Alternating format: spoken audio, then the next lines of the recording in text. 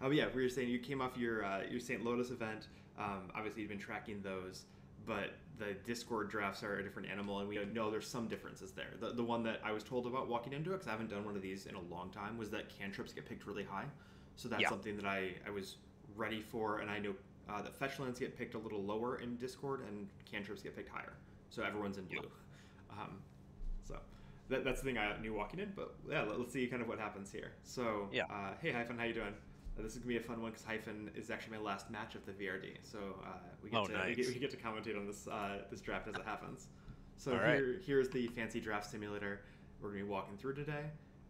So let's give this a shot and see how well it works. All right, so in first seat we have Talon taking Ancestral Recall, and I'm in second seat taking Black Lotus. Obviously, this is going pretty fast right now, but Yeah. it'll give us a breather here now. So, Okay.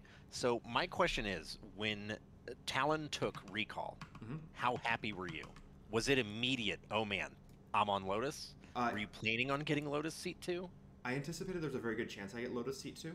So I basically was like, okay, I drafted second seat. There's a good chance I'm going to be drafting Doomsday because that was my thought. Is always I want to be in Oh, first or second yeah. seat so I get Lotus and I can play Doomsday because I don't think the deck works without Lotus. Yeah, it Um, definitely is not. so that was absolutely when I saw that what that seat number was. I was like, okay, I'm going to take Lotus and I'm going to play Doomsday. If I got Ancestral, I'd probably try to draft Fish again. But Yeah, fair. other things we're seeing, Hyphenated taking Mana Crypt over the Moxen. That's not uncommon anymore, but it is historically unusual. Yeah. It's something that I feel like, it's the constant Soul Ring conversation. Would you take Soul Ring or Recall? And Marrow always says he'd take Soul Ring. I think Mana Crypt is the most generically powerful rock you can get. Doesn't lock you into a color, lets you just take the best pick available in rounds 2 and 3, which I think is a really good strat. So, yeah, exactly. Hyphen 2 manas, it's twice as much as 1. I'm just gonna pause here for a second to give us a breather. Yeah. So yeah, we see Mana Crypt into Force of Will, which is obviously like a big signal of where he wants to go. We Yeah. also see Mox Sapphire into Time Walk. I was baffled that Time Walk was about to get back to me, and that was the pick I was super excited for. Yeah. But Ever took it. I think Hyphen would have taken it if it hadn't gotten. So there was no chance it was ever getting to me. But I had a brief moment. Urza's Saga and second pick is pretty exciting to me, though. That's unusual. That's one that's been creeping up a lot, getting higher and higher every draft. Ragavan was kind of always that top 3 MH2, seeing it in those first few rounds. I've been really happy to see Urza's Saga start going up, because to me it's like, it almost fits in the same slot as like a Karn. It's something that lets you get a generically powerful colorless package into whatever deck you want to play. It doesn't necessarily shoehorn you into something, so I like it. I think it's a really good pick, and I think it's, until recently, been very undervalued. Yeah, I think if I knew I wanted Urza Saga, I might go Soul Ring first, but that's just because of the kind of the great synergy there. But again, Yeah. I don't know if STI was really locked into there at that point. Mhm. Brandon getting Mox Pearl into Soul Ring, obviously, like we don't know, but Hate Bears is the first thing that I think of there. Soul Ring's Oh, a yeah, little for weird. sure. Yeah, Time Vault and Jew Karn, is, you're in bonkers. artifacts. Yeah. Yep. And Hagen getting the Ruby and Jet, which is interesting as well. Yeah. I think the 8 seed is very undervalued because you can get double Mox there, or double power usually, so you can lock yourself in pretty well. Cool. Oh, apparently I just found out our fifth drafter is actually pronounced Stee, so good to know there. E. Okay. Apologies. Yeah, that's a little less problematic when you start thinking about what other initials STI stand for. So, Yeah. cool. Significantly. Yeah. All right, so let's kick the timer off again. Yeah, let's see what we got. So Ancestral under Ragavan is like makes me think Splinter Twin might just be a blue red tempo list, something like that. But Murktide, something, yeah. I took Vampiric because I was You have to. yeah I don't know how good the Vampiric versus Demonic is. I know Mason really thinks Demonic's better, but for me at least, I like Vampiric a little more, and Yeah. I think those two work real well together once you're going for Doomsday. Oko out of the third seed. Oko's the perfect spot in the third position. That sounds about right to Yeah. me. When I'm sitting at the spot at the table, I'm hoping that Teferi makes it back around to me and I can be Esper. But Yeah. that's kind of where my brain's at. Mox Diamond, interesting. I think Mox Diamond gets taken incredibly early in these Discord drafts. I looked this up before I was drafting it, and I was like, okay, I'm never gonna get Mox Diamond, which is sad Yeah. because it works pretty well in my deck. But people kind of just draft it and throw it in a random deck in these drafts. Yeah, I've noticed that, and I've noticed, you know, harkening back to our discussion about this paper meta, Fast Bond gets taken much later in the Discord drafts, I feel, than it does in the in-person drafts. Unless Steve is there, apparently, because just took it third. Yeah. Well, even third pick, I mean, our last couple St. Lotuses, Sure. it's been 1 and 2 every time. And I've seen some of the Discord ones where it's like 5 or 6. And Brandon there with Dr. PP Poo Poo MD takes Tinker away from Juchems, who I cannot imagine wouldn't have taken Tinker at third pick there. Oh yeah, absolutely. I like that Mr. Hagen here has gone for generic land package. I think strip mine just is like bonkers. Yeah, it's so good in this format because again, Jew, for example, has Academy. Academy probably is the straw that stirs the drink of that deck. So pretty good. Ancient Tomb pretty early though. I don't know if it goes earlier in these drafts, but. Yeah. And there's that Teferi that was a gut punch for me. I didn't anticipate it would make a round, but if it did, I would have been happy. Yeah, 2 gems with the Academy. The Academy, I feel like, is really like it's signaling exactly where he's going. Oh yeah, yeah. If the Vault and Karn 1 and 2 weren't there, the Academy definitely is, which is why the Vaden pick here I think is incredibly relevant, because Ever hasn't signaled what deck we're going for yet. Like we know we're blue, but also now we have a main boardable card that can answer at least one deck outright, just by being able to steal whatever artifact he has that's relevant. That's fair. It still feels incredibly. When I saw the Dak Fade, I'm like, that feels like an incredibly early pick. For sure. And also, like jumping right into blue-red when you already have Ragavan and Spell Pierce ripped off the table feels like, I don't know. It's bold. I'm not saying it's wrong, but Dak Fade in my mind is not that good. Yeah, I agree. Hyphen. Tinker in VRD is like it's the play everyone goes for, right? You you got to do it, and it's kind of overrated. Well, and hard combo decks are also like. With the kind of the way that the meta has slowed down and become creature centric and everything's about disruption, hard combo is really hard to get through. So, I actually agree with what Hyphen just said, that the Dak Faden probably would not have been taken so early if there was not clearly signaled another blue-red drafter. That makes sense. I like this mana drain a lot from Hyphen. Obviously, it's really powerful. I take Chrome Mox just because I see that basically like fast mana gets taken ridiculously early here. I think Chrome Mox is actually like 11th pick on average in these Discord drafts, but I bumped it up my pick order because I really needed something as a 0 mana. Yeah. And Lotus Petal gets bafflingly low here. Lotus Petal was like 19th according to my database. So I could float that one for a while. Yeah, when I watched this draft live, like in the Discord, I noticed that Hyphenated, now in hindsight, basically ended up with Mason's deck from the last St. Lotus. Correct. Yeah. This is why I'm so terrified of playing against it. I think it's my worst matchup. Like. Double force is really bad. Easily. Oh, Steve with the Twister, yeah.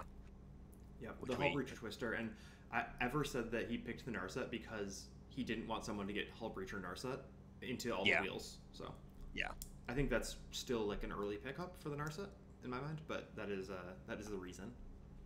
Yeah, it's early, but it's also like we've discussed sometimes, what's a pick that's going to be contested? Sometimes I have to take that a little bit early if I have to have it for my deck. Sure. And I think that's what happened here.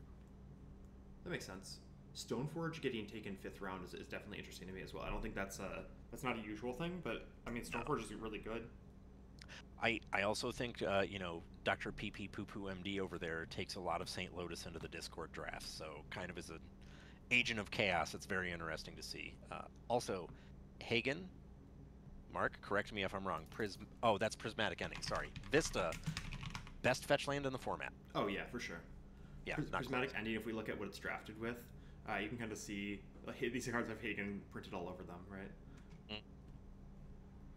They definitely do. It is a really early ending to me. I mean, I think it's a clear signal of where he's going, but and which is notably not where I'm going. So I just stopped kind of caring about it. Yeah. The Vault getting taken as well. So now that we have 3 clearly blue-red drafters at the table. Yeah. Misstep is an interesting one. I'm not sure how good that card is, and I keep saying interesting. I'm going to try to stop myself from doing that. Misstep, I think, is a card that gets drafted too high in VRD because of the vintage roots, and in VRD it's just okay. Like you'll always have one drop, but I don't think it's necessarily the kind of soul crusher it is in vintage. That's a good point, Hagen. Yeah, and I think because this is the constant question, right? Is VRD more competitive EDH or is it more vintage? Misstep is good in both of those formats. Mhm. I don't know that it's that good in VRD. I agree. Backing off what you were saying, yeah. Although also right after it, 3/1 mana cantrips get taken by 3 players, so. Correct, and that was where I was like, I definitely need something, so I guess I'll take Brainstorm, but it's the one I want least of those 3. Yeah. And that also kind of forces me into... I then want to get in the fight over fetches that I don't want to be in, because my deck is, spoiler, going to run Gush, and if I'm running Gush, I don't want to be playing a whole bunch of fetches. Yeah, fetches are real bad with Gush. I also love how prone to the land run the Discord drafts have gotten, and this is something we saw a lot in St. Lotus, was as soon as, in this case, we see Prismatic Vista, and then Chems takes Volcanic, and that round Talon took Tarn, all of a sudden people are drafting all of their fetches. Right. It doesn't quite... I mean, we'll see, right? But at least up to now, it's not everybody, right? There's kind of like a few of them are coming off. The best ones are coming off. But we're not seeing the off-blue ones going yet. Yeah. No Mesas, nothing like that. Boseiju, this is an early Boseiju, right? 7th pick, is that where it goes at this point? I feel like that's very early, but I also think that if Stee knew that obviously we're green here, probably with the Emerald, we can go into a bug list, and we're seeing at least one artifact deck, it's probably worth it. Mm-hmm. And I mean, yeah, we know Hyphen's in green already with the Misty and previously the Oko. Yeah, Hagen says this is where it goes usually, so. Okay. Source of Pleasures and Solitude. Yeah. All the generically good removal. Yep. Again, Hagen all over it. Yeah, the top ones are exactly those 3 that he took together. It's funny. The top made me a little sad. Obviously, with Doomsday, that's a pretty nice one to have. Yeah. Urza Lord High Artificer. That's a card that went undrafted in the last VRD. In the last St. Lotus, I mean. Yeah. It's a card that I think you really, really have to build around. It's not generically good on its own, unless you have Esper Sentinel and stuff like that to kind of back it up. Yeah, I mean, I think you need to have other artifacts, but once you have, like, I don't know, if you have one other artifact in play, it's pretty good. The fact that you can basically tap out for it and still have mana up after it resolves is very good to me. I actually agree with that assessment, Steve, and I think I may actually take it over Fastbond as the best green card in the format. Depending on the meta, obviously, but in a vacuum, Fastbond probably is just the best. Yeah. And that makes sense, Hyphen, to have that. So I think it is, because the fact that it can't be interacted with is so much more impactful to me. Just because, like, that's incredible. Oko you can resolve. Sure, you get 1 activation out of it. But if there is some problem artifact, if you've got a cage out and I'm on Reanimator, you don't really have a way to interact with a channeled Boseiju, which I think is huge, because there's so many good generic sideboard cards that are colorless, or enchantments like Deafening Silence, stuff like that. If one of the colors is blue, that doesn't count. Yeah, fair. I think I like Oko substantially more, I think. But that's mostly because the artifact and creature, like, you're always going to have a target, whereas Boseiju is going to be just a basic land in a lot of matchups. That's fair, yeah. But, I mean, we're kind of comparing very different things, right? Boseiju is an answer that you can interact with. You don't in unfair matchups. Oko is a card that will win you the game by itself in fair matchups. It's a clock. Yeah, exactly. We have the original duels run happening. There's Underground Sea, Tropical Island. We had, I think, one early. Yeah, we had the Volcanic in round 6 as well.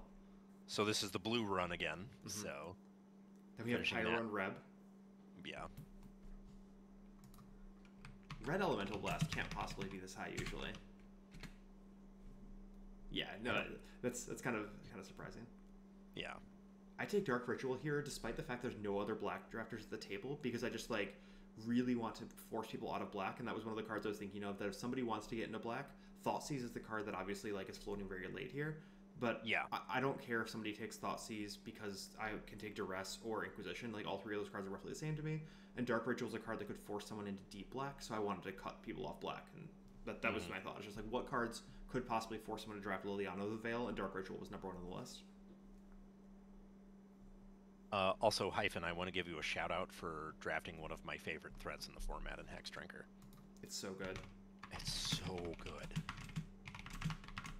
Dove in Hand of Control, I think, is criminally underrated in this format as well. I obviously know, Dr. PP's been a stand for that card for a while, but that card's really good. Yep. Dovin is incredibly annoying for me. It made me lose a match against Brandon that I probably could have played through it if I had played better, but apparently Pact of Negation costs 1 mana when Dovin's in play, and I did not remember that as I was playing him. Yeah. Steven on the Thalia. I love Thalia, and also Bone Crusher Giant is like very strong, so that seems like a card that we have other people that would want to draft as well. Like the Thalia, I don't see the blue Clearly decks there's that are nobody else taking in it. white. Yeah. But there's multiple potentially blue-red decks that may want a card like Bone Crusher Giant. Totally. And yeah, we don't have any other white aggressive decks that would want Thalia, at least now. Mystical Tutor was a sad with one. the Mystical Tutor pick? That's the first one on here that I was like, I hoped to get this card and didn't get it. This is exactly Mystical Tutor is my next pick, and it was the first one I got mad about. Yeah. I think with Vampiric Demonic, I'm not like terribly upset, but it would have been nice. Yeah. And this is also where I'm kind of like, I have Brainstorm, I have all these tutor effects, it's going to be really helpful.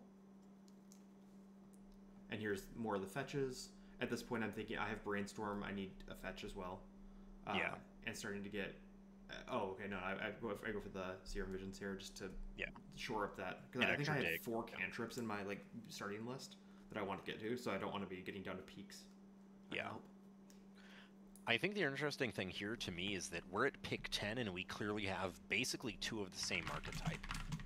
Drafting 2 seats apart. It seems like the blue-red tempo is clearly what we're going for. Because to me, EI's a tempo card. Phaeton's a tempo card. Bolt is a tempo card. And then we have Darcy, Swift Spear, Daze, Snap, all that stuff also says tempo to me. Yes. Which is very interesting to see neither one go off of it. Totally. Sylvan Library is my pick for best mono green card, even ahead of Fastbond. But I think that you kind of need to be in a deeper green deck for it to work, and it's a certain type of deck. When Evertook Underworld Breach, I literally was texting you and like 3 other people just freaking the F out. I remember that. And I'm just like, I'm going to get sniped. Someone's going to take Thassa's Oracle this turn. I'm hating myself for taking Bloodstained Mire with Thassa's Oracle because my entire deck has no other win conditions in it. Yeah. And then Breach gets... And I guess this is where Ever kind of signaled we're going for something else entirely. Totally. So. I'm still not entirely... I don't even know if Underworld Breach made the final cut in Ever's list, but it definitely... Yeah. And then the LED freaked me out as well. Like, that's a card that I wanted but didn't need in my list. It was very much like, when playtesting it ahead of time, I mostly used it as a 1-mana ramp with an offer you can't refuse. I would counter my own LED. Oh, yeah, that's fair. Yeah. Because it's just like, I'm not going to play Infernal Tutor. Like, there are Yawgmoth Will lines that it's nice with, but my deck has so much mana production with the Dark Ritual and Black Lotus that I wasn't terribly upset about it. Yeah, that's fair. Unholy Heat, I think, is criminally underpicked. Yeah, I agree. I think that's just, it's new, and a lot of people aren't super familiar with it yet. Yeah. Miri's Guile is a very good one. Obviously, poor man's Sylvan Library, but I like it. Yeah, it's so much worse. But yeah, I know it's a pet card of Jeff Blyden in older formats. Yeah. It is a Blyden special. Let's see, Enlightened Tutor is a pretty good one. So Stee is really signaling, like, we're gonna be in white for the first time, right? This is the first thing we're seeing out of that. Yeah, this is the first player besides Hagen to draft a white card. Well, and Brandon, but Brandon's are very much not. Like, they're leaning in a different direction. Yeah. Library of Alexandria going 12th. That feels low to me, but I mean, I think Library has traditionally gone higher in Discord drafts. I also don't. I've beat this horse to death when we've done commentary for St. Lotus. I don't like Library in the format. But... Yeah, I think you're pretty wrong, but that's reasonable. That's fair. I played Stacks and Vintage, so Library never did anything for me except on turn 1. Like, that was it. This Thoughtseize Inquisition. I think there were shots fired posted in the chat, and Talon was obviously very excited about that. Steven actually wanted these cards. I didn't realize that, but I had been floating them because, again, I didn't care which of the 3 I got, and I was pretty sure no one else was going to take him to Turok. Yeah. But yeah, I got my 3rd one. It's going to be annoying against all the creature decks, but at the end of the day, like, I just want to check to make sure you can't beat me when I combo off. Yeah, for sure. I'm loving Hyphen's list here with this Vendilion click popping up. Yeah. It really reminds me of the old Snowblade lists Obviously, minus Stoneblades and Stoneforge is gone, but like I'm basically going to control you out of the game, stick a single threat, and beat you to death with a single threat. And I think that's pretty good. Yeah, I can't. Yeah, it's a Delver list, right? If you squint hard enough, anything's a Delver list, and this one definitely is. Yeah. We're seeing the kind of the lands that are third order picks going at this point. Yeah. Transmute Artifact is a super exciting one out of Juchems. Also, I don't know how to pronounce Juchems, so I know you're in the chat. If you want to tell me how to actually pronounce your name so I stop embarrassing myself, that'd be cool. Steve, I agree. Library is very low cost in a 2-color deck. Reality Smasher is so good, and especially at this point, you can just float Eric's Eldrazi list forever, based on what we're seeing here. Tezzeret the Seeker was one I was surprised wasn't taken in the last St. Lotus at all. That is interesting, yeah. I mean, it's kind of like you can take it whenever you want to if you are in the Time Vault deck. No one else is going to want that card. Yeah. But yeah, in the Time Vault deck, it seems like an auto-include to me. But yeah. For anyone following along at home that is not actually in the draft, I'm going to post the link to the spreadsheet as well. I realize we're behind on that. Ledger Shredder. This also feels late for Ledger Shredder. I think it is late for Ledger Shredder. Okay, that works. Yeah, it seems late. JVP, I think, is probably hot take top 5 walker in the format. It's not a walker. It's just a creature that gives flashback, but we'll count it as a walker. Yeah, I don't feel confident saying top 5, but it's definitely incredibly good. I don't know if it's top 5 or top 10, but it's one of those two. I guess in the decks where it's insane compared to others. And there's a new one that just got printed, a blue-black version of it, that some people think is better, but we'll see.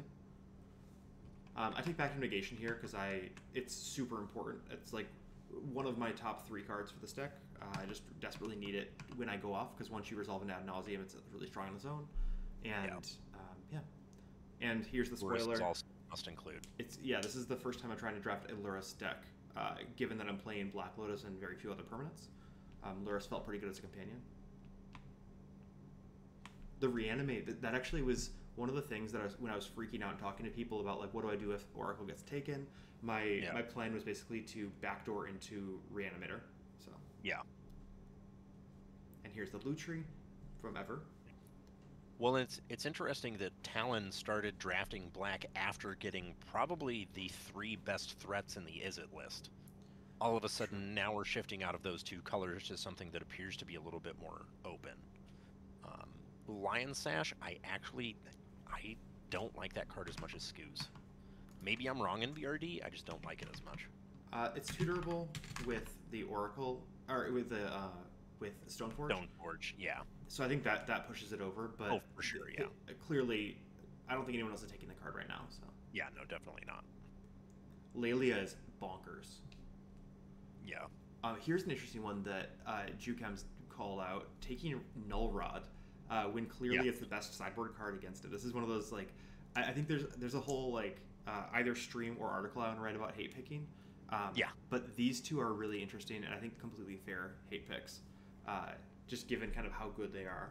I don't ever imagine they're coming in against anybody else, though. No. Yeah, Steve points out this number here. Yeah. Cauldron Complete.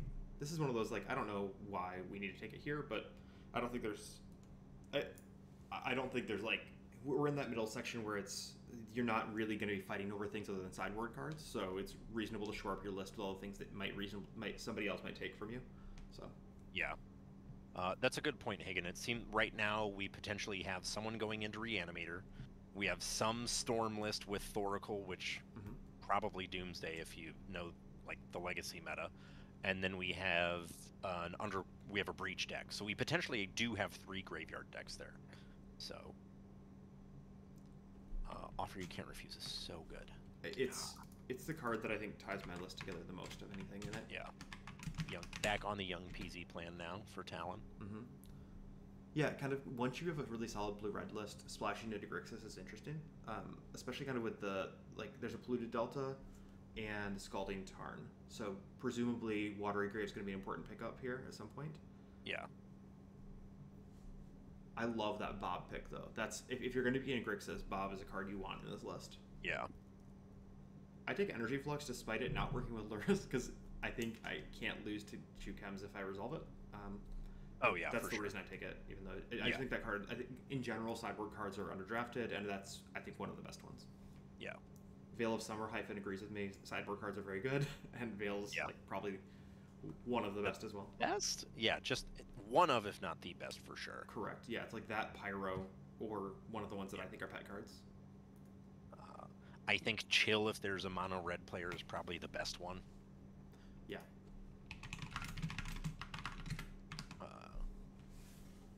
Didn't learn that. Yeah, I still I don't I'm willing to let somebody waste a pick on taking my stuff. Jitte, kind of shoring up, just making sure the Stoneforge is going to have all the meat it wants. Basalt Monolith presumably is going to go infinite somehow. Maybe a Wake Thrasher could pop up in this. Yeah. Badlands into Ob Nixilis, and there's Steven making the jump into black. Yeah. I also think it's interesting that the Crucible pick floated so late after the third round strip mine. But I think that's because with St. Lotus, most of the time, we have two people on some sort of list that wants one or both of those cards. Yeah, and it's Wasteland is just so much worse than Crucible. We harp on this all the time, but it's just like substantially worse in this format. There's nobody who's not running basics, right? We don't have a Rug Delver player. Yeah. Workshop? Really, Brandon? Come on. Yeah. Force of Vigor, also criminally underrated. I mean, I think it is... I don't know where it should go, but it is really good. Yeah. I guess when there is an artifact deck, there are very few cards outside of Null Rod or Oof that I would want over Force of Vigor. I'll take Energy Flux all day, but I agree with your point. I think Force is way more versatile because you also bring it against all the combo decks. Yeah. Seasoned Pyromancer. I don't know why that card's good, but I think it's because it's good against decks that I don't play. So yeah, I don't it really is play good against decks deck you don't play. That's exactly what it is. Yeah. I took Douthie Voidwalker. I think I boarded into once. I'm never gonna play it. I like Brandon. I like Brandon's audible here. Also, I love when people defend their choices in chat live. This is good. Mana Confluence in the City of Brass. Clearly, this Grixis list is gonna have mana eventually. Yeah. I think Mana and Confluence and City are probably my two favorite non-basics in the format. Mm-hmm. I don't think that, but I think that it's like I understand why you're saying that. Yeah. Good Eye Pob, Manglehorn's incredible. Yeah, true. I took Mind Twist because I was just like scanning down my list of cards of like what are the black cards with a single pip that somebody else might take, and Mind Twist was somewhere on there. And being able to like turn one Mind Twist for 4 with a Lotus is pretty ridiculous. Real good, yeah. I actually got someone. It was somebody went Fast Bond, land. So they played 3 cards or Exploration land. So they had 3 cards out of their hand and I just Mind Twisted their entire hand on turn 1 with a Dark Ritual. Yeah. Batterskull, kind of okay. Again, Stoneforge is gonna have all the choices. Yeah. Eugene. Yeah, that's a super early one, I think, right? I mean, maybe I'm. Because I think that's the only deck that wants it, unless there's an Eldrazi list going out. But you know, Hagen clearly signaled we have one Eldrazi, and that's probably all we're getting. I mean, when I see that Mishra's Workshop, I don't know what Brandon's doing though, and maybe I just want to be like, let's lock down my stuff because Mishra's doesn't work with that card, but it does work with the cards that this card works with. That's fair. Forge combo. God, that was such a toxic vintage metagame. Yes. I think Forge kind of had a good splash in the pan when Jeff first drafted it, and then has fallen off and kind of fallen out of favor. But in these heavy artifact decks, it is very strong. Very good, yeah. I'm Tiger Woods. I think we're running low on OG duels as well at this point. Yeah, we've got Plat Badlands. I think there's a Savannah floating around. I do, and I give props to Ever for this. There are so many lands that work just as good as a duel if you don't get your duel. It doesn't actually matter. Unless you run Gush, then I agree. Which is why I take Watery Grave. Yeah, that makes sense, yes. I also just wanted to stick it to Talon a little bit. But yeah, I really wanted to make sure I got both of the things that said Island on them. Oh, So, for sure, yeah. Yeah. but yeah, I mean, to your point, Waterlogged Grove and Chiffon Reef are exactly what you said. Yeah, they do the same thing. And Talon still picks up the fetchable Blood Crypt, so Yeah. has two fetches that can grab stuff plus the City Res. I mean, his mana's gonna be fine. It's a lot Oh of yeah, early picks on mana, but very smooth. yeah. I love Gush. I literally was like, when I was building this deck, looking through the Gush book to see what cards I was missing from lists, because I of course have Menendian's book on my shelf behind me. Yeah. My favorite story about Gush was when my friend Calcaterra, rest in peace, was playing Menendian at Gen Con Vintage Champs. Stomps him with a Virulent Sliver. And afterwards, he goes, "Hey, good games." And Steven looks at him and goes, "Do you know who I am?" He goes, "No." He goes, "I literally wrote the book on Gush." He goes, "Oh, that doesn't beat poison." Shakes his hand and goes. Oh man, I love people BMing Menendian. It's great. God, Recall is so good. Yes, Hercules Recall is a card I was sad to lose here, but Yeah. And there's a Savannah you're talking about. So. Yep. Expedition map. Cryptic in this format is a weird one. I feel like Cryptic is obviously it's very strong. I think I like Venser more than Cryptic a lot of the time, which makes me think that Cryptic isn't as good as I think it should be. Yeah. Cryptic, I think, is good in your hard control lists, which obviously for Hyphen would have been great, but I also think, Hyphen, correct me if I'm wrong, you probably have enough control that you don't really need Cryptic, Right. because most of the time, Dismiss does a very good Cryptic impression and is easier to cast. That makes sense. Brandon pointing out that Stasis apparently was the original plan, but then he didn't think it was novel enough, so he swapped out. Yeah, that's very Brandon. I like this Cavern of Souls. I really like this Meltdown. I feel like Meltdown, there's enough like replacements of it with Bifrost and stuff that it doesn't get drafted as many times anymore, but it's obviously very strong. Manifold Key, Jukem's just kind of like grabbing the things that could conceivably get sniped. Yeah. Prism is good. Painter's Servant is better. Yeah. And Prismari Command is really good. I know that's something that all of us coming out of Strixhaven were high on in the format. Yeah, it's again so much versatility. Like none of the things are good. You're never happy paying 3 mana for those 2 effects, but when you have the choice between all of them, it becomes a good enough card. Yeah. Chain is so good here. Yeah. Once I saw the Hercules go away, I just like, okay, I need Chain. And obviously, like, Yeah. I much prefer the Chain loops where you can do it on yourself and kind of do the TES lines. I don't really have that in this because most of my things are one-time use. I can bounce a Chrome Mox, which is nice, but in general, it's defensive. Yeah. Had you considered rebuild? No, not at all. But Okay. I'm at this point thinking I'm a Thassa's Oracle deck, and I don't ever need Storm. So like, I'm not planning on fair, drafting yeah. a single card with Storm at this point in the draft. Yeah. Fire and Ice is another card that the versatility in this format is so good. Yes, I agree.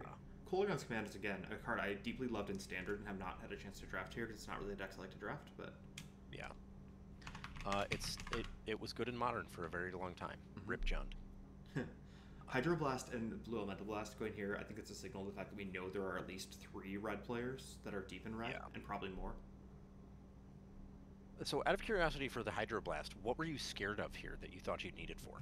I saw that Talon is deeply in red, and I'm just like, I want to be able to answer stuff. Okay, fair. There was not a single card that I was really scared of.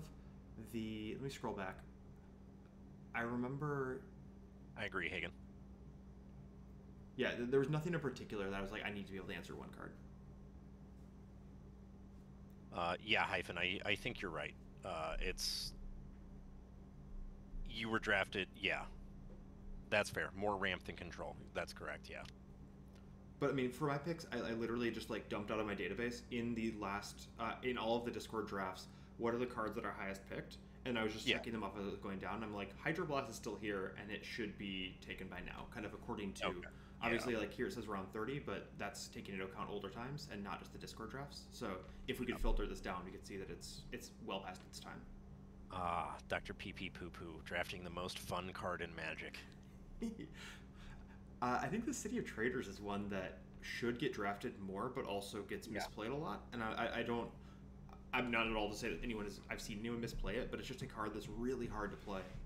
But I mean, if you're going to play it, Jukem's deck is one that it can really do it well. Yeah.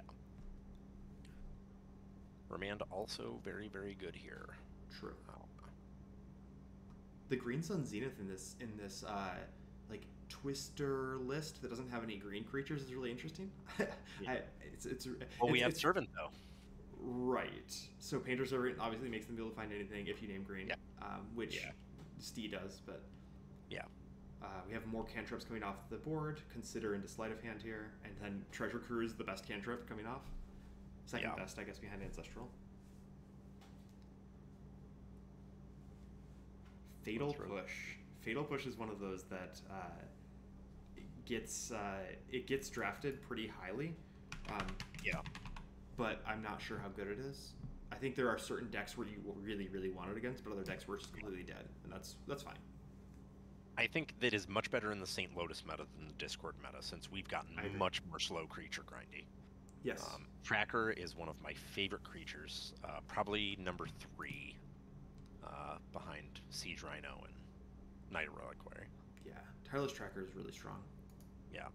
And we have our first, no, we have Otawara already and Boseiju, so it's our third one. Yeah. This is Sakuzan. Sokenzen, like barrel down Sokenzen.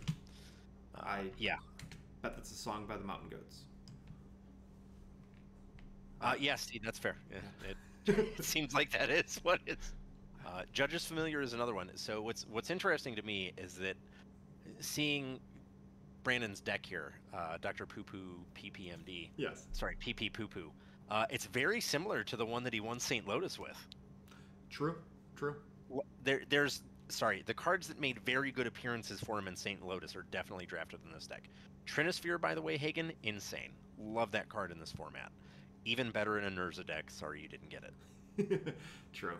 Also, now we saw our third companion. We're actually going to have all 3 decks playing these as companions, which is very unusual. Normally we see just Lutre. Oh, yeah. But yeah, Jukem's had a really sweet Zerta deck going on, similar to Eric's deck from back in the previous Discord draft, but it's not quite as all-in as Eric's was. Eric kind of had no fallback whatsoever. Jukem's is a lot more play to it. This Dovin's Veto, nobody else probably will be taking that one right now, but it is the best card, so you probably want it. Yeah. Once Upon a Time spawned an interesting discussion of how good it actually is. My claim was I think it's in like the top 5 cantrips, and other people disagreed. And I think I got convinced that it's not quite as high as I thought it was, but it still I think is underdrafted. I think it is underdrafted. Yeah. Mostly that it sometimes never gets picked, and that can't be correct to me. Yeah, exactly. There's a lot of times where multiple people can be in ding or in green and nothing happens. Like nobody takes it, which is wild to me. The good old Yogg will. There we go. Yeah, I mean Black Lotus Yogg will, best friends forever. Yeah. Upheaval is super interesting. I don't know what the plan is with Upheaval at this point, but somehow it'll get cast and it will do insane things when it does. Yeah. Op Agent here is very interesting. When I saw Opposition Agent, I just like put my face in my hands, and I was like, if that card resolves against me, I can't win the game. Like, in my list I have Vampiric, Demonic, Imperial, Wishclaw, Talisman. Like I have Doomsday. Like I think I have like 7 cards at tutor plus fetch lands. Yeah. Ceremonious Rejection was I need to be able to beat Jukem's, so I want that. I also saw that very likely Eldrazi are going to be happening at some point from other people, so like looking at Steven's list. Have. Yeah. Splinter Twin. So there's Ever signaling the Rex Harkin to Splinter Twin where he's going. Yeah. I like this Natural Order. I think that card is just I win button occasionally, so it's really nice. Yeah, it is. We have Sacred Foundry cleaning up. I don't know if it's exactly the last one, but we're running low on the Shocklands at this point. Yeah, once the non-blue ones start going, it's about time. Voltaic, he was an interesting one to me because I understand you want redundant pieces. Right. I think you want redundant pieces. You have the Time Vault already, which you want both with. You're probably not going to be running, if you're running Zerta, not running as many tutors for them. And also the you have the Zerta plus the Monolith combo. So the keys are ridiculous with the combo with the Monoliths. Sulphurous Springs. Some of the best OG art. I love that card. Sulphurous Springs, the Foglio with the... Yeah, that's great. The Heart of Kieran really blew me away. I was like, whoa, I've not thought about that for VRD, but it seems very strong to me.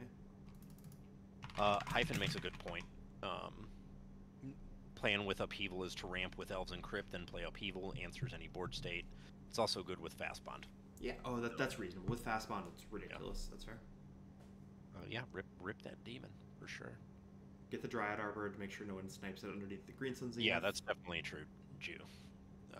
Hyphen with the Terastodon. I love Terastodon in this format. I would almost always take it over like Progenitus or any of the other typical natural order targets. Yeah, I mean, especially with once we know that there's an Upheaval in this deck, it becomes really good. Yeah. But yeah, Collective Brutality. I just read today for the first time, and apparently that card only takes it's sorceries, not non-creatures. So that yes, or not. Yeah, I thought it also. I took it topic non-creature, non-land, and that is not accurate. Nope. So that is not. I think Collective Brutality is still a fine card for me, but it's not quite as good as I thought it was. Yeah. Vendetta and Kroxa. So now we're seeing this is truly becoming a Grixis deck versus a blue-red splashing. Yeah. Questing Beast, my pick for number one green creature once you exclude the mana dorks and often multicolor. Yeah. Yeah, I think Hexdrinker, Questing Beast, and Elder Gargaroth are all right in that same vein for me. I have Elder Gargaroth on a tier below, but I could be wrong about that. Mostly just I don't like playing things that don't do anything when they happen. Yeah, I just like the card advantage a lot. And creature-heavy metagames, which I think St. Lotus is leading, it's much, much better, I think. Den of the Bugbear, I love. Same with Gideon. Gideon is one of my favorite walkers in the format.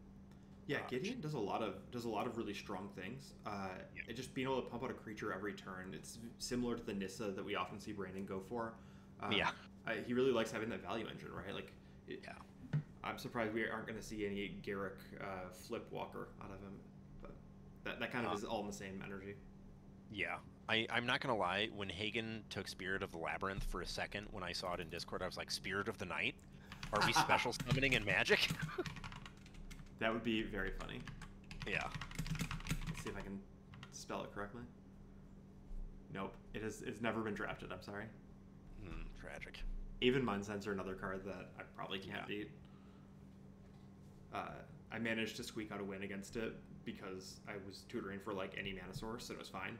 I was just like, I need to get another mana source for Gush. Yeah. Crystal Vein, so Jukems really wants all the soul lands. Yep. Well, with as early as Tomb went, 4? I think that makes sense. Sure. Lose Focus is so good. I agree. This is probably about where it goes. I feel like it should be drafted higher. There's just all those cards feel so replaceable to me. Like obviously this is very good, but I think it's just like this versus Mana Leak versus Miscalculation. There's so many of those cards that like are kind of sixes at this point that I think that slot is open. Hyphen taking Pest Infestation here was really interesting to me. I thought there was an interesting conversation in Discord about that versus Reclamation Sage. And I think that there's like arguments for both, and they're good in different decks. But it's a card that I hadn't really thought about, and I think it's very reasonable to claim is better than the actual Reclamation Sage. Yeah. Thought Scour felt pretty sad to me. It's obviously like Mental Note exists, as you can see, but the fact that it's both good against me with my 3 top deck tutors, and also Mental Note and Enabler. Mental Note is good for Doomsday piles, but also really annoying to draw into Doomsday piles sometimes. So whereas Thought Scour, you being able to just not mill your 2 cards can be really useful. Yeah. Because casting Mental Note when someone has a Leyline of the Void in play and you only win condition is a Thassa's Oracle can be very bad. I agree with you, Steve. I think it's much better. Yeah, exactly, Hyphen. It just scales so well late game. Just really good. Shatterskull Smashing is a really cool one. I haven't seen that card get drafted a lot. I'm sure it has been.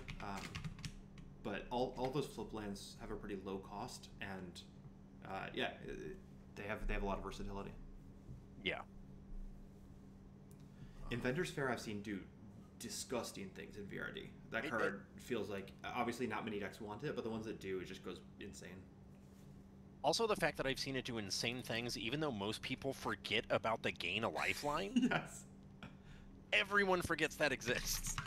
Well, But like that one life, like over 7 turns is surprisingly relevant, and even 2 or 3 turns can be huge. the fact that you need Metalcraft for it's just like such a weird like. There's a lot of layers to why people forget about that.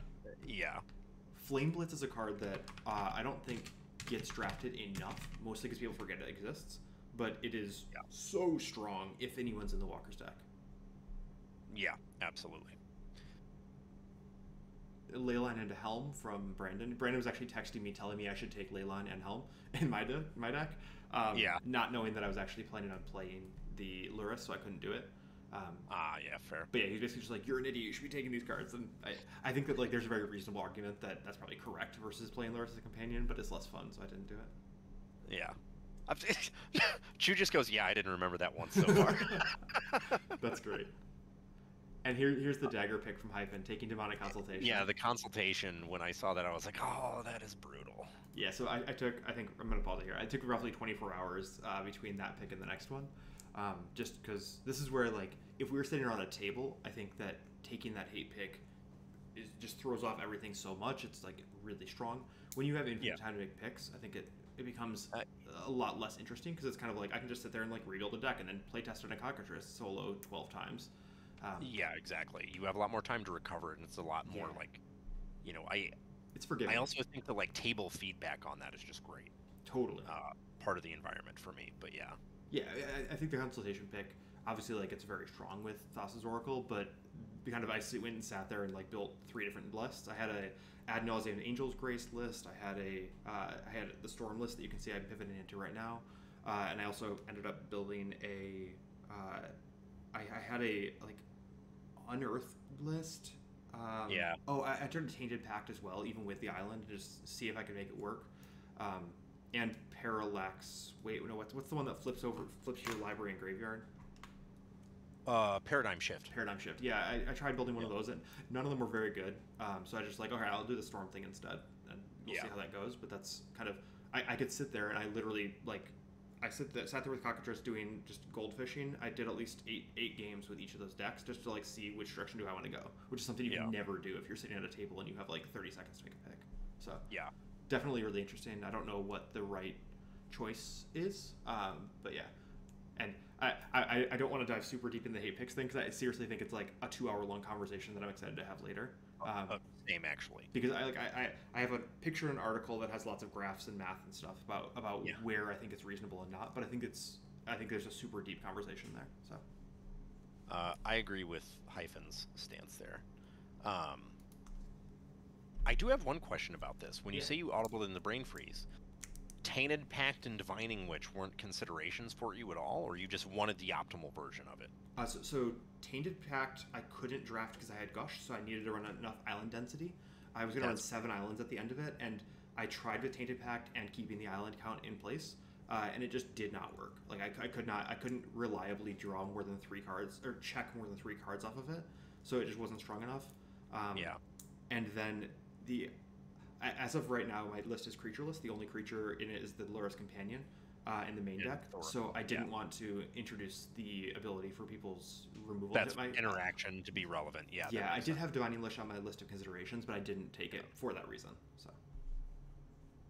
But yeah, no, that was Divining Witch was also on there. It's like, okay, if I want this effect, I can take it in on the sideboard and kind of do a kind of shell game with people. But I didn't really want to dive into that if I didn't have to. Oh, Goblin Guide, the classic. And I took Brain Freeze here, obviously, once I decided to go into Storm, because I see that there's somebody that's taken Underworld Breach, and they have a good chance of wanting it. Yeah. I don't know if that Breach got played or not, or like what the plan is with it, but I assumed that Brain Freeze or Thassa's Oracle were involved at some point. And there's the chill. Mm-hmm. You have no chill. Chill was not very good in our match. It was fine. Like it slowed things down by a turn, but it wasn't the backbreaker that something like Gloom is. So I am lower on Chill against non-solo red decks than I was before this draft. That's fair. Hall of the Storm Giants is one of my favorite win conditions for a control deck in this format. Yeah. It is, like, if you are hard control, that card is so good. Not Hall of Heliod's Generosity. Let's try again. Yeah. I should take my own advice and copy and paste things out of here. Sorry to tilt you so much. Yeah, yeah. I love that we're now in the sort of the meat combo, Brandon. I appreciate that. Yeah, this is. I was talking to. I don't remember who I was talking to when I was playing a draft against them, but they were like, Brandon's decks are impossible to play against because there's 12 different ways he can beat you, and you can't sideboard against him. He's just like, Yeah. at any point, a random deck's going to come against you, and it's not like a 2-card Monty type situation. It's just like, actually, there are 3 decks slapped together that have a bunch of synergies you didn't think about, but Brandon has been thinking about in the back of his head for ages. Like, I'm just baffled at all the little micro synergies he turns into decks that are playable, and I just look at them and it's like piles of very good cards. Thought Not Seer, yeah. There's now we know we are in the Eldrazi and Taxes list. I like Jukem's picking up the Chromatic Star and Chromatic Sphere. Sphere is obviously an old school Doomsday win, but I didn't have it on my list. It wasn't a thing I needed.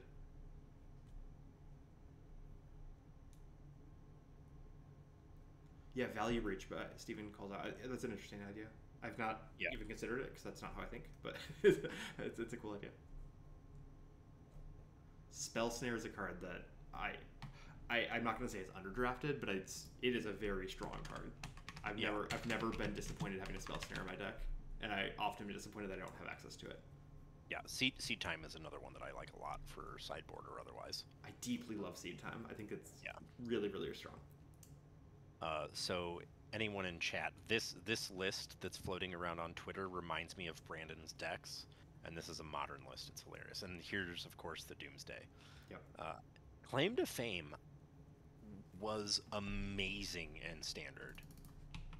Has it been drafted much? No, it's been drafted one time in this draft. Okay. So, I think that the fact that Reanimate exists, Unearth exists, there's a bunch of other cards that are kind of good, so you have to really want both halves of the combo here. That's fair, yeah. I take Doomsday here because I'm just like, well, if Hyphen's going to hate pick Demonic Consultation, he might just like say, I'm going to take, as soon as you pick a lane, I'll take the card out of your lane. So that's where I take Doomsday earlier than I need to, because that's a card I really can't win without. Like, I need it in my deck. Yeah. Mystic Remora felt very strong into a lot of these lists, and my list can be pretty slow. Now that I know I'm not on the consult line anymore, I'm not going to have as many turn 1 wins. I'm going to be closer to turn 3 as kind of an average from my goldfishing.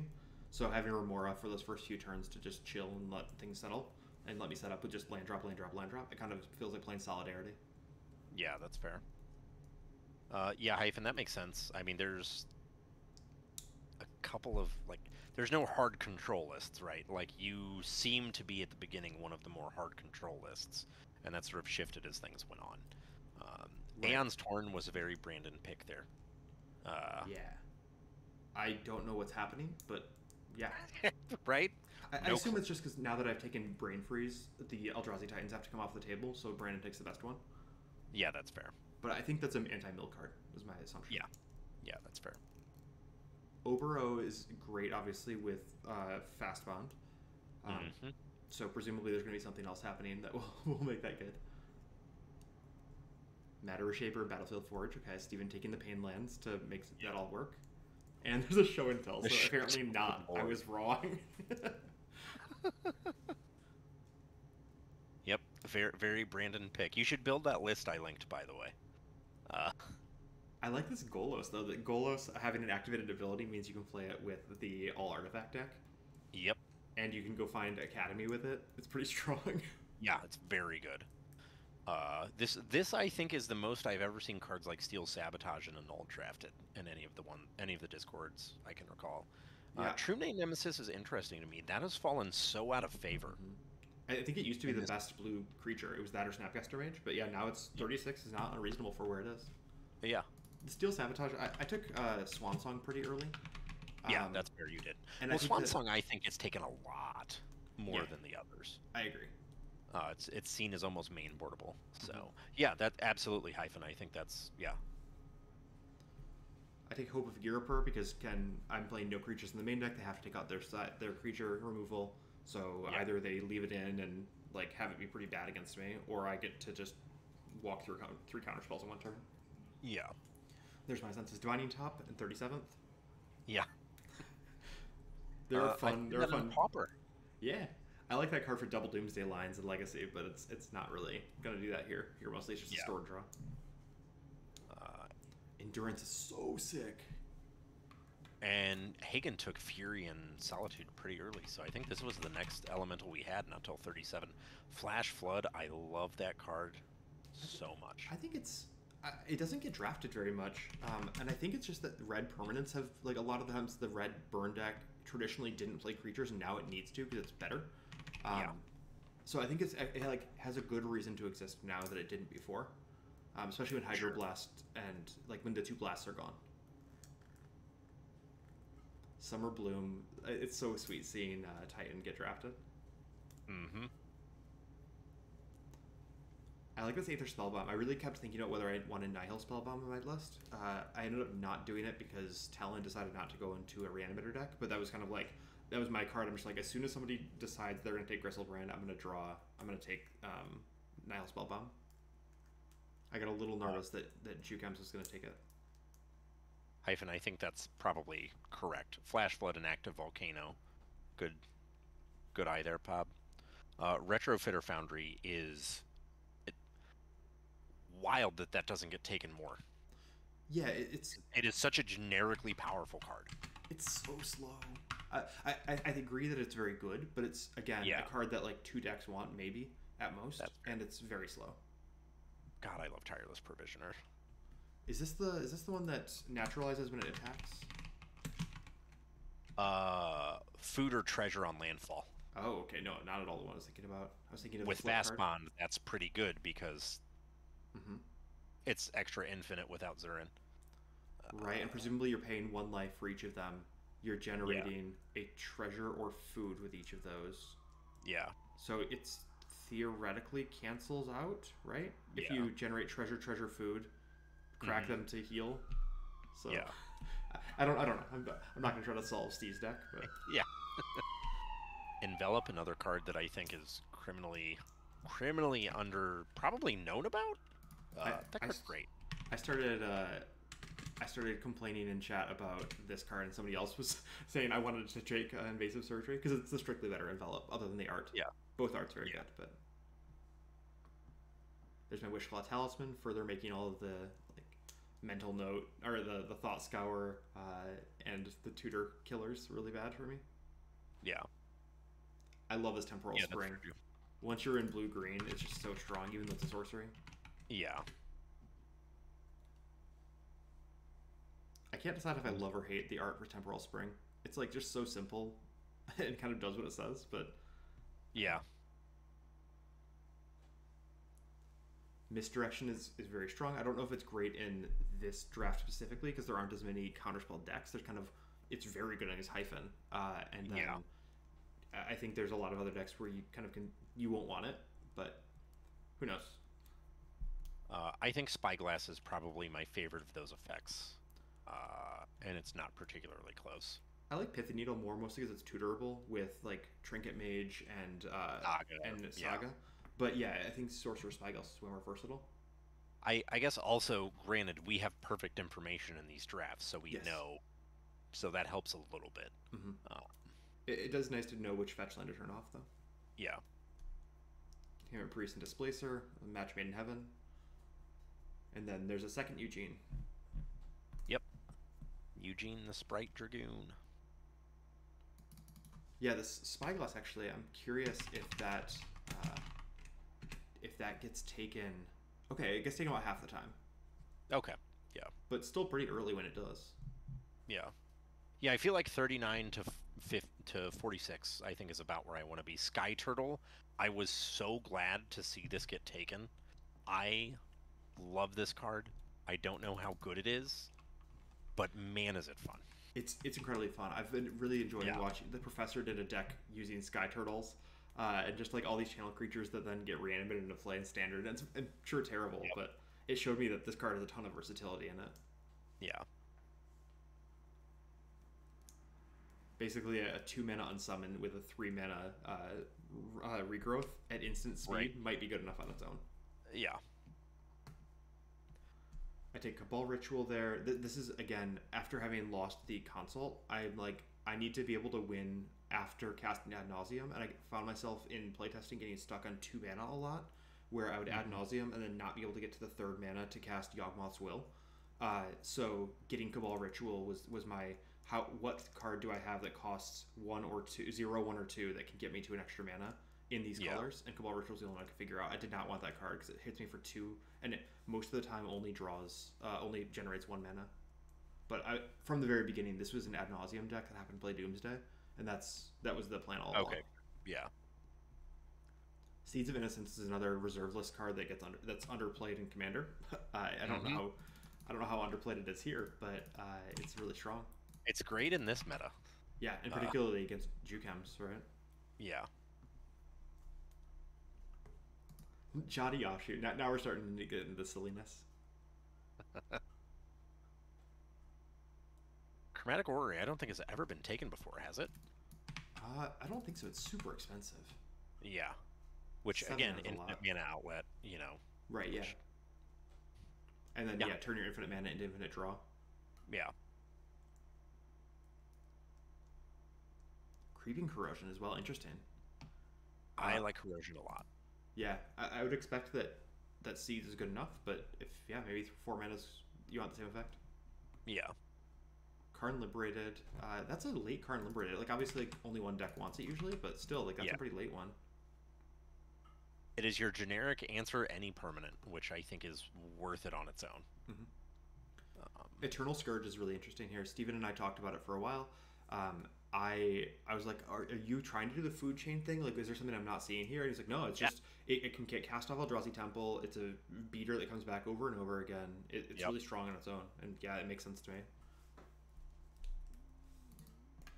Brandon took Teferi, but doesn't have the Time Vault combo with it. Yeah. So I haven't had a chance to talk to Brandon about why I took this card or what the plan is with it, but I'm sure there's lots of little synergies I'm already seeing, but I don't know if there's a slam dunk reason for it. And there's my boy. Thank you, Hyphen. Mm-hmm. I appreciate that. And what would that be, Mr. Hagen? What is the best part? Massacre is such a good card. It's very good against Steven, and I was looking at that list, and I'm like, well... How do I beat this? Right. Like, it doesn't actually kill very many creatures in his deck, but it kills all the creatures I care about. Everything in his deck has 1 toughness that I care about, and there's a lot of 3 toughness creatures that will kill me very quickly, but if I... That's not why I'm playing Massacre. I'm playing Massacre as a, let's phase out the board for 1 turn. Yeah. Sudden Edict is another very, very good card. Totally agree. In this format. Especially with this metagame. Very, very good. Effigy was interesting. Obviously, it gives extra reach, which is kind of what this deck wants with Darcy, Ragavan, and stuff like that, because you're going to be, like, beating incrementally and then just having the destroy target artifact upside. I took Takenuma. Yeah, this is a Doomsday pile that you can discard it and then get back your Thassa's Oracle, so it can dig through discard, but it also just... it doesn't have to actually be one of the creatures that is in the 3 cards. So you can use it if somebody else mills your Thassa's Oracle early to get it back, and you don't want to have to go through a Yawgmoth line. Also, it's incredibly free to run because it's just a swamp. Yeah. I haven't actually used it yet, but that's why it's kind of like in the really grindy matchups, Takenuma can matter. So we'll see when I play Hyphen if it matters. I like this Raphelos. Yeah, I like that a lot. Does Hyphen have the Trop as well? I'm just looking at the actual number of forests in the list. Yeah, there's a Trop, but Trop. not the Breeding Pool, right? Yeah, Breeding Pool went to Stee. Okay. Yeah. Firebolt by Evers is a pick that, I mean, that's an old school pick for sure. I love it. I also like that the artifact lands are starting to get taken more and more. The dual ones? Yeah. Mm-hmm. I think tap lands are very bad, but I understand why you need them sometimes. Well, and I think in this meta, it's not a particularly fast meta. Right. So I think it's okay here. Outland Liberator is another one that I absolutely love. That card does insane work. Yeah, can't agree more. Maddening Hex was the card that I was super excited and terrified about. Like, it just ends some games. Yeah. So he just takes 2 cards against my deck. Very polite of him. But yeah, Outland Liberator, I agree, this is a card that I'm surprised goes 44th, and I think it's just because there are often not that many green decks at the table. Yeah. But I mean, what's the other? There's a Kasali Pride Mage was drafted for Yeah, a long time, and this is just better than that better than that. by Yeah, a lot. absolutely. It's Trigon Predator with Kasali Pride Mage on it, which is great. Right, it's like two vintage All Stars from the Yeah. mid 2000s, and there's the Oh third yeah, Titan. that is Fairhagen. It is a value tinker list. It's a, because it's a Oh. second Stone Forge. You're right. Hmm. Um, tinker for Orrery, play Teferi with it, and then play your entire hand. Oh, Steven asks about the Yavimaya with the Yeah. fellows. I didn't even think about that, but that's very good. Yeah. And here's the spice in my 44th pick, Death Wish. Yeah, Death Wish. It has been very strong. Yeah, that was honestly, and I remember playing it in Extended in Zubera Storm, and it was just wild how good that card was. Absolutely nutter butters. And yeah, there's the tendrils now that I've kind of forced everyone into taking the Eldrazi. I wanted to have the alternate win con. I actually think that most of the time I have enough mana, having an arbitrary amount of mana, that I don't need the brain freeze. But reaching 10 storm is harder than reaching 8 storm, which is what you need in game 1. Yeah. Arcane Denial is a card that has fallen a lot recently, for good reason. I think there's enough, kind of what we were talking about earlier. There's just so many other 2-mana spells at this point, but Arcane Denial still says counter target spell on it. I also don't like counters that give my opponent resources, because the whole point is I want to deny them those. So get out of here. Yeah, I mean, there's obviously the cute lines where you counter your own thing, but yeah, in general, I agree. But I think this card is not for the grindy matchups. Yeah. Coercive Portal, Brandon continuing to take EDH All Stars. No Altar of the Brood. I'm still disappointed. The Staff of Domination, it went for your infinite win con. There's obviously a Retrofitter Foundry, Staff of Domination, and was not Hangerback Walker, the other one, Walking Ballista. Walking Ballista. Also, yeah, he took Ballista already. Yeah, so he had all of them. Okay.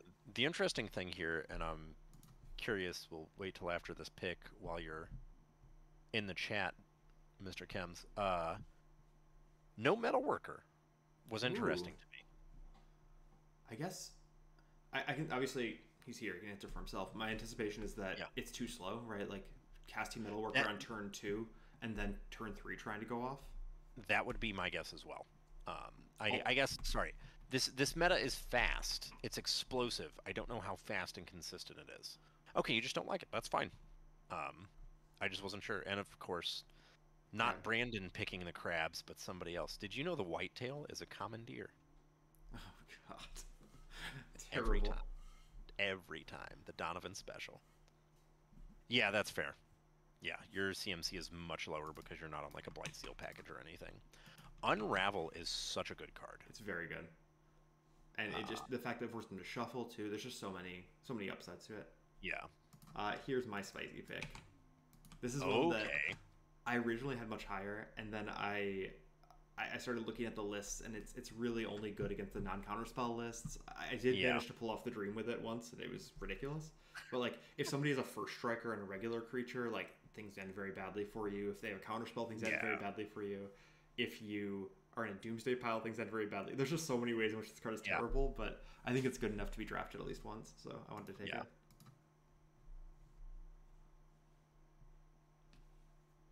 But, you know, Stunning Reversal is one that I think has potentially built around the same way Angel's Grace does. Yeah, I agree with that. Because if you cast Stunning Reversal and then cast Ad Nauseam, you just Ad Nauseam all the way down, you lose the game immediately, and then draw the last 7 cards of your deck. So you just draw up to the 7. And then Ancient Grudge is the last pick. Yeah. So after the draft was done, how did you feel about your chances? So prior to pick 32 or whatever, I was like, I feel like my deck is very, very good. Like probably the best VRD deck I've drafted ever. After the end of the draft, I felt like it was a turn slower than I had been before, but probably still the best deck I've drafted. Okay. So I think it's less fun than the like Liliana deck I drafted a long time ago. But I think it's better, if that makes sense. It's also just like by far the hardest deck I've, like, now that Death Wish is in the deck, it just like became it up leveled by a complete order of magnitude how hard it is to play. So I just like feel freaking exhausted at the end of every game. Because like there's times where I'm just sitting there like I actually recorded every one of my matches, so after we post this, I'm going to go through and commentate all of my matches and just like talk through what I'm thinking about for all of them. Okay. But like, there's times where I'm sitting there for 90 seconds trying to just like not What's even my building. line? Yeah, Where like do I doomsday go? piles Yeah. are one or the easy part of it, right? Like let me build Yeah. a 5 card doomsday pile, but like thinking about like how do I can I get to enough mana to Death Wish for an Imperial Seal that I sideboarded out so that I can put it on top and draw into it? Like there was a line against Steven where I literally was 1 mana away from being able to do that. Of like, and I would have been at 2 life and 0 mana in pool and been able to tendrils him for exact. It was just like, but there's so many lines that are really hard. Yeah. But yeah, that is the draft. So thanks everybody for hanging out with us. Obviously, Yeah, like appreciate that. Let's talk through the decks a little more before we fully sign off. But Yeah, absolutely. let us know what you think about this format. If this is something that we want to see more of. Obviously, drafts are the most fun part of VRDs. Yeah. So if this is something that is interesting, I'd love to go back and see kind of the older Discord drafts that I didn't pay attention to, and just commentate them and talk through them all. So this has been a lot of fun. So yeah, what do you think, Jason? Looking at these lists, obviously you weren't involved in this. Which of them stand out to you? Which ones are you excited about? Things like that. So the thing that stands out to me the most here is everyone pretty much stayed in their lane. There wasn't a lot of, I mean, there were a couple of audibles here and there. Brandon evidently audibled into a artifact deck at some point, but by and large, it seems like, and you guys in chat can correct me if I'm wrong, from sitting here, everyone pretty much had their idea. They stuck with it. They were very disciplined and did not get scared away by a few picks. Obviously, you wanted the consultation line, but you still managed to be Doomsday Atnos, which was kind of what you wanted to begin with. Yeah. Hyphen, you were one that, audibled out of stasis. Hyphen, yours was kind of interesting to me because we started out as seemingly like control list and then just ended up on Simic good stuff, I feel like. Starting with the hard control package, force, mana drain, force negation, and then you back it up with Oko, V-Click, Hex Drinker. It's just like mono card advantage the deck, which to me, I know, sorry to say this going into your matchup, is probably in a vacuum my favorite deck in the draft, and I think the best in terms of consistent power level. I agree with Jukem's analysis here that basically the first 10 picks were kind of sorting out where everyone's lane is in, and then we just kind of stuck it around in it. I do think Hyphen did the best Mason impression, and I mean that with like the most compliment I can give, in that just kind of I'm going to take the best card available and then see where that leads me. Like I think that I'm really impressed kind of by the way Hyphen drafted. It's the way I want to draft when I don't have a Black Lotus Doomsday opportunity. I think it's just like I think it is inarguably the best way to do VRD if you're trying to win. So so that's it. Yeah, I guess not hard control, but control magic that you're right, you're in a ramp list that just you have interaction. I think seeing Crucible Strip might not go to a fast bond list makes me a little sad. But it is what it is. Sure. I think again this showcases Brandon's list. Walkers and hyphenated, obviously we know Oko is just generically powerful. Walkers are probably the best source of card advantage in the format overall. I think just as like general rule, you'll get more value out of walkers than most other permanent types. So it's interesting to see how decks that go mono walkers fare. I'd be curious to see if when we do City Champs, if Mason or one of the Shy Boys tries to go for mono walker list just to stomp on Brandon's territory, but we'll see what happens. Currency Converter is a card that it's cool to see in a not dedicated deck, but just kind of in a deck that let's see how good it is, right? Like once you have Mirror Breaker and a bunch of the other Fabled Mirror Breaker and things, it probably is just good enough on its own. But I'm very interested in this card. I think it has the potential to go way up or way down in VRD kind of stats eventually. Yeah, I think it's really good engine. God Pharaoh Statue is another one that I think is really, really good, and I think underdrafted, because for the long grindy games, I mean, the inevitability is just really good. It's also very much a Brandon special, so, you know. Yeah, I was forced to Imperial Seal knowing that Brandon had Tinker in hand, and there was a ley line in play, so I got the line. I got the Chain of Vapor that could answer the the helm, so I could just like bounce the ley line in response to the helm coming in and in response to the helm trigger and have not lose the game. Yeah. And he instead tutored for God Pharaoh statue, and I proceeded to lose the game because I couldn't beat that card. Yeah. I two mana, and I will say this till my face turns blue. I think VRD is the single most mana intensive format. Ooh. You have to be so tight and so efficient most of the time that something like Dovin Hand, effects like that, Glow Riders, Thalias, Thorns, are so much more impactful in this format than any other format because of the fact that it's singleton and you don't have the density that you do in EDH to be able to make up for that.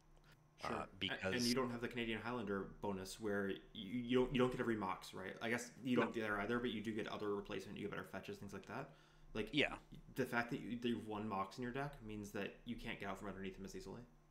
yeah, exactly. And I think so. Cards like God Pharaoh statue, Trinisphere is a huge one. Any of those I think are very, very undervalued in this format. I think it is so much more important to be mana efficient and to wisely increment your advantage out in this than any other format. So I think that cards like that are huge. Yeah, Talon's list is one that I feel like blue red blue red tempo was so good and ready to go. And the fact that no one else was in black felt like it was an easy pivot into it. But I genuinely don't know whether it would be better or worse without the black. And I don't think there's a way to know, right? There's no way to A/B test that. But that's one that I'm like, this list looks good where it ended up, and I'm actually like very impressed by a lot of the picks. Like the Dark Confidant and a lot of those other ones are very strong. Once you're in black, but I just don't. I'm very curious to know whether the pivot to black is something that he is happy with at the end of the day or not. Yeah, I mean, I think it's very, very good, because again, like you got the generically powerful Grixis cards because nobody else did. Right. I don't know what you lost out on in blue by doing that is the thing. I don't think, like, okay, you didn't get Murktide. Ledger Shredder was drafted by somebody else, but like, what if I were in blue-red, iteration was gone? What would I have taken over Kolaghan's command? So to me, I think it was a very good pivot. I mean, but I think maybe Twin, that's wrong. Maybe Twin is the answer, right? Twin probably is the answer. Yeah, you're right.